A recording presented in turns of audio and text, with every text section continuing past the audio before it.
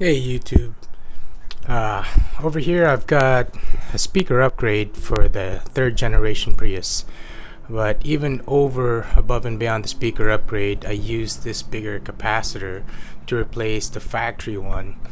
If you could see that, that's the capacitor that I used. So I started off by taking off using a soldering iron, taking off the stock capacitor from the stock connector. I was running it for a couple of weeks with just that stock capacitor, and I think it was limiting it. It was definitely a better sound with these Polk Audio 3.5-inch drivers in the dash, but I felt like it was limiting the bass going to the door speakers, which I've also upgraded to the 6x9s, some better 6x9s. So over here I've got the stock capacitor out, and now I'm getting it prepped for the lower frequency capacitor, which means that it lets more bass through and just limits and caps out the lower frequencies, which the 3.5s are not capable of reproducing very well. So in any case, I first pre-tinned the ends of the bigger capacitor, and now I'm soldering it back onto the stock connector. And after doing this mod and installing it back in the Prius, I definitely had a better sound and better bass response into the car now, and it made a big difference. I also did some peel and seal into the door panels, which I believe helped also. So now I've got it all done and soldered the capacitors, and of course you're going to want to do that for both the left and right.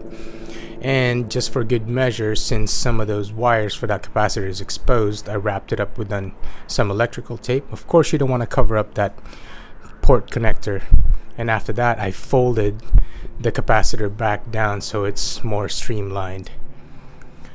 And after this we're going to go through the process of reinstalling it back in the dash. So there you go, that speaker is ready to go back into its connector again, and as you can see here of what I've done, I just didn't want to cut the factory connector, that way everything's plug and play. So right here I've got the dash opened up where it goes in. So back here with the connector side in first, since it's just a short plug that's right inside the dash, I plug in the connector into the stock connector that goes to the speaker that I soldered into the speaker. So now the connector gets plugged in to that, and after that I will just reposition the speaker back into that hole. I didn't trim the dash, which I think it does need to be trimmed a little so that way it sits flush, but for now I put it in and it barely fits in there. I'm able to wiggle that in and get one screw in, the other screw doesn't line up. I could probably do some trim work and make it flush in so that way I can put two screws into the speaker, although it's not going to vibrate out anyway.